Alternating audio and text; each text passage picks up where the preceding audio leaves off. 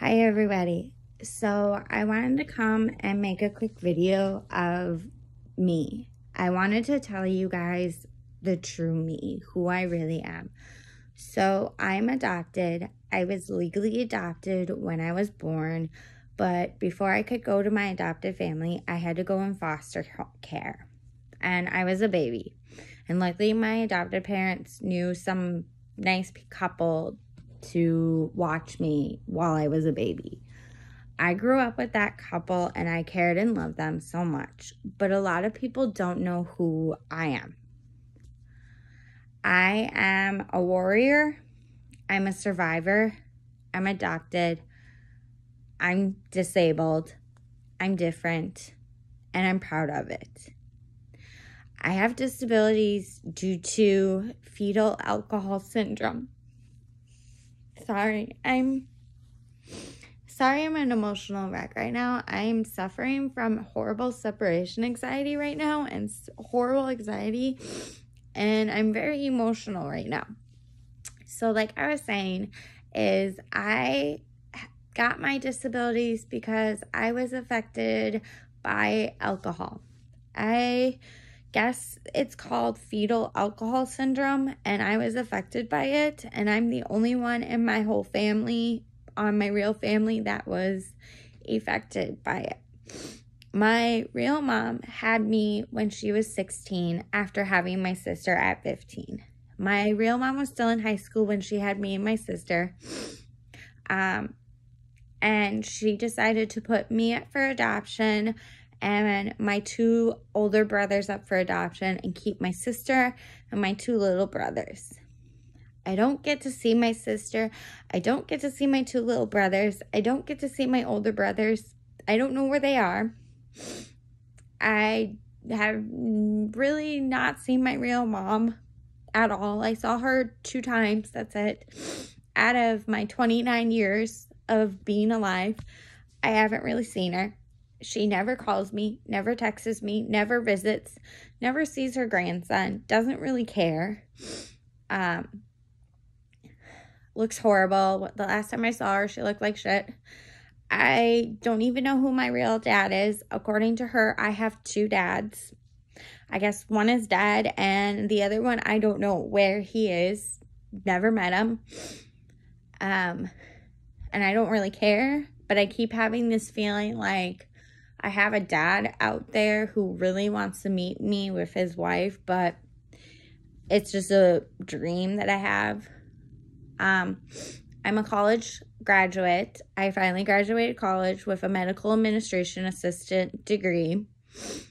I am a mom who has to share 50-50 custody to a 9-year-old and has to deal with an abuser ex-boyfriend that literally beat the crap out of her while she was pregnant and before she even got pregnant and after she got pregnant.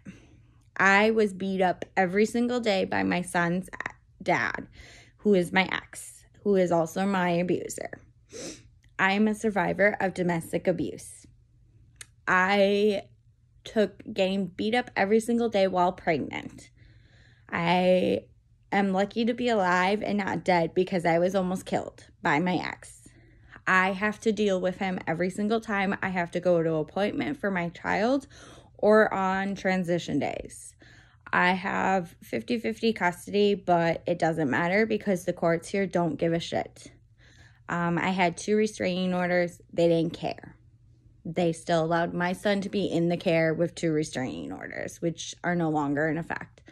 My son is now 9 years old, and he knows what's going on, and he literally tells me that he doesn't want to leave me and doesn't want to be with them. I am disabled. I have a disability, and I'm proud of it. I have ADHD, dyslexia, a cognitive delay, borderline personality disorder, and somewhat autistic. I don't care if I have disabilities because when you look at me, I look normal, but I am disabled. I get treated like I am stupid, retarded, don't know what I'm doing, don't know how to do stuff. from my own adopted parents, that my adopted parents don't even want to be in the same room with me, don't even want to be around me, don't even want to be with me, and don't care about me, really. They wish I was never born, basically. They treat me like crap, and they care more about my son than me. So when it comes to my disabilities, I treat everybody equal, no matter what. I don't care if I'm disabled or not. I'm proud of who I am. I suffer from horrible anxiety. I suffer from horrible depression. I suffer from horrible separation anxiety. My fears are I'm afraid of the dark. I'm afraid of doctors. I'm afraid of dentists. I'm afraid of clowns. I'm afraid of being alone. And I'm afraid of separation. And I'm telling you all this because no matter who you are who you are. You are you. And I'm making this video because a lot of people treat me like I'm just somebody who can be put in a corner, or I'm just a ghost. I'm not a ghost, and it hurts me so much that I get treated like it. No one understands what I go through every single day. No one understands that I don't even want to leave my bed or leave my own room. Like, literally, I'm sitting in my bed right now in my room because I don't want to leave it. No one understands how tough it is on me every single day. I had one person that I loved and cared about, and I thought she would talk to me every single day, and she doesn't anymore. She ignores me and literally doesn't even talk to me, that I feel like she's not part of my family anymore. But I have other people who are part of my family and friends that care about me, and I care about them. And I have a person that I really care about right now and want to help them, and I miss them, and I love them a lot. Even though I love this person, I also love my firefighter girl because she is my hero, but she's my family. Even if she is ignoring me, I still love her, and I still care about her, and I still worry about her because that's what a person does. So be who you are, no matter what. If you are suffering, if you are alone, it's okay.